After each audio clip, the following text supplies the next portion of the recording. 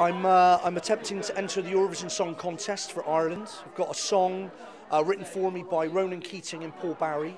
Paul Barry wrote Hero for Enrique Iglesias and Believe for Cher. They've written a song for me called All I Ever Want Is You. So I'm entering the Irish national final. So if I hopefully I'll win that and make it through to Oslo in Norway. But that's a big ask. That's what I'm working on. You've taken on some pretty steep challenges. Yeah, is this the biggest? Yeah, my God, yeah, the Eurovision Song Contest, yes, it's a big challenge. Not quite as scary as platform diving, and hopefully I won't perforate my eardrum again, but yeah, it's a big challenge. You a big fan of Eurovision then? I am, always have been. My favourite Eurovision song was the French entry from 1993. It was called Mama Corsica, and if you can remember that, I'll tongue you.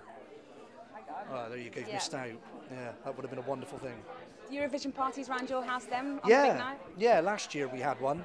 I don't even remember the winner, I mean I do now, but on the Norway one, a guy called Alexander Rybak with a song called I Believe in a Fairy Tale. It was rubbish. So tell us about the song. Is it a ballad, up-tempo? I suppose it's up-tempo. It's very Ronan. I mean, I'm surprised he's given it to me, because I think if he released it, I think he would have a hit with it. It's a really good song. It's not ironic.